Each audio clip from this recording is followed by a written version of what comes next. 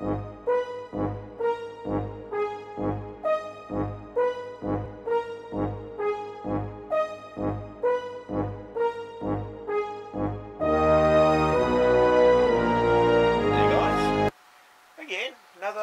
lighting video today. A nice 150 watt Rexel branded Optispan street light. Now 150 watt high pressure sodium in a pressure die cast aluminium body. Now this one is a little different to the average Optispan with a plastic top cover. Now usually, not always, but usually these were made with the bottom cover here for the for the gear tray. Now on those, they'd mount the PE cell either here or centrally in the on the back of the fitting. But, well, obvious reasons, this one can't be done like that. I'm just having a little battle with the screw at the back here. There we go. Now, this is actually following a Sylvania type of idea here, with a captive cover. Now, the thing with this little fellow, forget the rust. Rust doesn't always kill a ballast. It's checked out fine, it works perfectly, and well, here we go. We got the capacitor up here for power factor correction, the igniter here, which is obviously to start the lamp, the bottom of the PE cell base here, which is an ALR, area lighting research, 240 volt model. Of course, for 240 volt operation in Australia. And these are a two-piece die-cast assembly, where you can actually see the join here where they line up, and a couple of screws in underneath. Now we shall put his little cover back on. This one doesn't have its original lamp fitted, or original brand of light, brand of lamp I should say.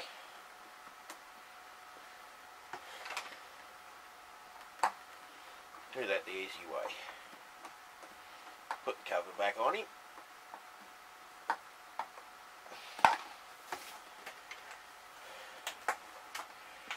Now we shall turn him over. Sealed lamp casing,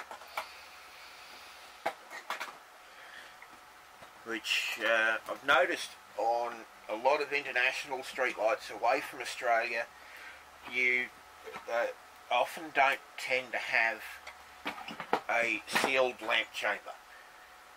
But this one here, there's a silicon seal that runs around the edge of the lamp assembly there. Of course, the lamp itself, a Philips 150 watt high pressure sodium lamp. I don't know if you can see that etch.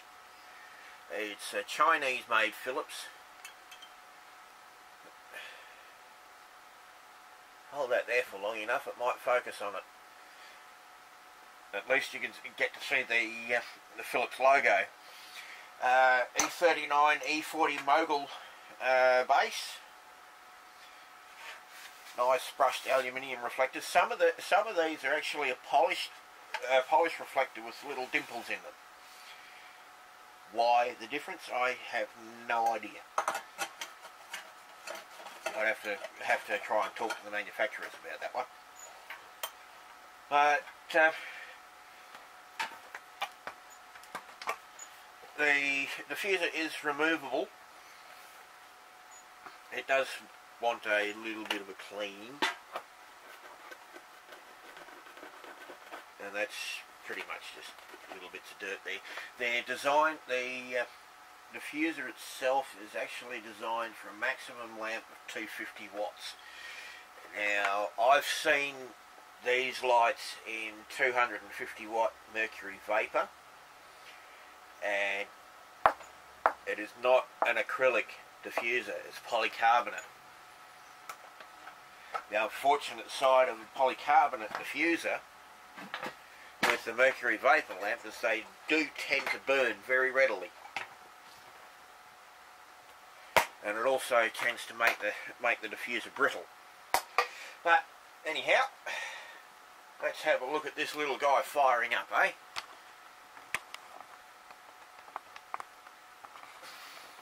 Get you closer in onto the lamp housing. And like any normal high pressure sodium lamp, it does start off white because the arc is actually initially struck through mercury vapor. And as the mercury vapor heats up, you can see it's now turning that nice golden orange colour. That's because the sodium in the lamp is now starting to vaporise through the arc stream. And, well, those of us that do know them, well, obviously notice the colour changes and know exactly what's happening to the lamp in that colour change.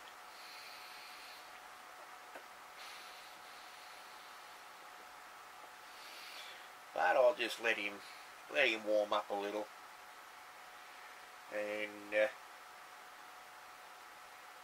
yeah, I'll be back in a minute. I'm going to give him a little bit of warm up, and then you're going to have a look at my dirty ceiling. Anyhow, guys, I hope you enjoyed the 150 watt high pressure sodium Rexel Australia Optispan street light. Now, one other thing about these is they've actually been brought out under 4 different brands. Turns out virtually the same company, but 4 different brandings of them. The first branding they were brought out with was Osram. And the unique thing about the Osram Optispan was instead of the body being a 2-piece assembly like this, or even 2-piece bottom access assembly, the Osram one was just single 1-piece die-cast body, bottom access with a plastic gear tray cover. Everyone since has had a metal one. And when it comes out in Osram, then next along the line from, I think it was about 1993 onwards, they brought out the main company logo on them and branded them as GEC. Then these ones came along in the 2000s, well, late 90s to early 2000s in as Rexel branding, and now they're being sold under Sylvania branding as the Roadspan. Now this particular one was built in 2002. It's actually conveniently got a date code painted on it. But yes,